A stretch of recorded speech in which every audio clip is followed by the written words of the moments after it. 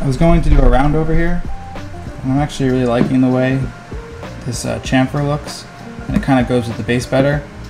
Plus it's like 90 degrees in here, and this will save me some work with the hand playing. So yeah, I'm gonna go with that.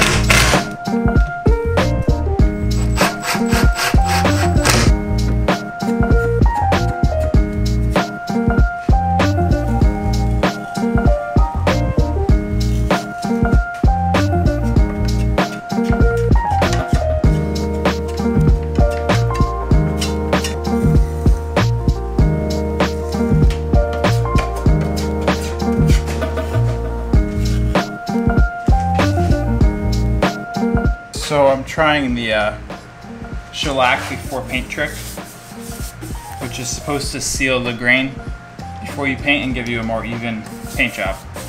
So I've never tried it before, but I've heard good things. So I figured it's a good project to try.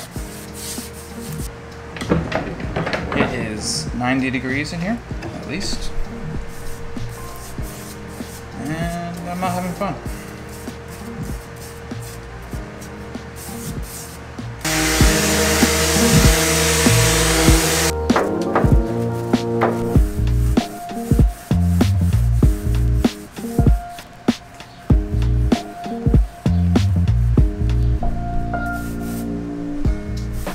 So this is my new table saw, and it's a SawStop job site saw.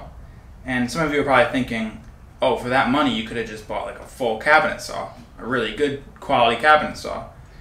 But for two reasons I went with this saw. Number one is the size. It doesn't take up too much space in my shop, and since I do other things other than woodworking, I didn't want, you know, half my shop to be taken up by a tool that's only for woodworking.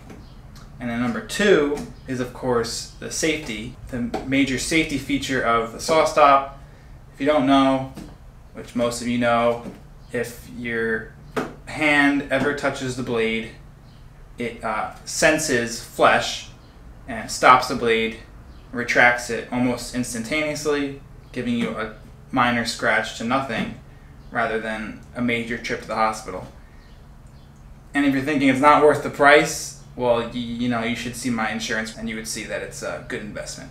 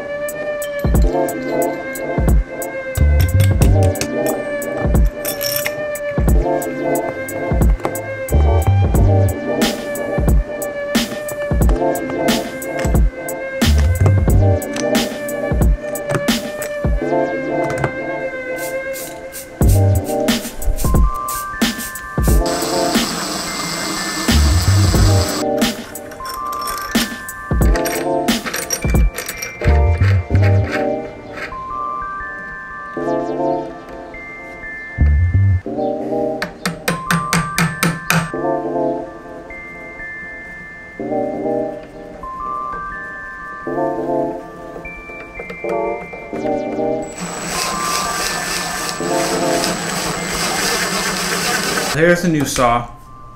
It's working out great. I'm not going to go through all the features of this saw because there are a million reviews of it, and I'm not trying to sell you anything, obviously. It's just a saw that I chose. I love the fence, and it's been working excellently with the dust collector that I made, the cordless dust collector over there. So now the question is, why did I just build a stand? It has a perfectly good stand here, and this stand that it comes with is excellent. It's very mobile, you can fold up the saw, but it's designed for a job site. And this is going to be used within my workshop. So I don't need that level of mobility, and that level of mobility requires, you know, this frame to be sticking out on both ends. Really, it's just to save that space. I want to be able to walk through the left side of the saw easily and walk all the way around my saw and outfeed table without having any obstacles. So that is why I have made the new stand. It's also going to lower it a few inches.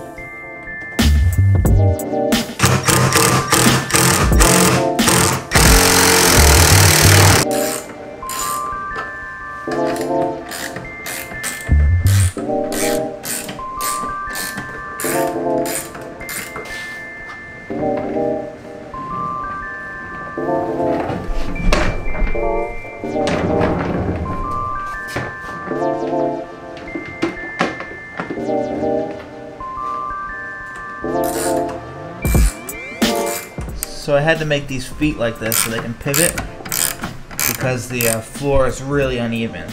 So obviously I put a door on the side here to clean out the cabinet, but with the dust collector, not much sawdust is actually ending up in the cabinet, and I wouldn't recommend a wooden cabinet like this without a dust collection system, because that could be a real fire hazard if you have a pile of sawdust under a power tool in a wooden container. So yeah, that's it, a little simple project, but now it makes this new tool even more useful to me. I've got open space on either side, it's still mobile. The feet take a little bit of time to move up and down, but they work great because this floor is so uneven. I can make this level and stable anywhere in the shop that I need to, while still having the mobility of the wheels. So let me know what you think, and whether or not you would do something like this, or what kind of table saw you want in your shop. And yeah, thanks for watching.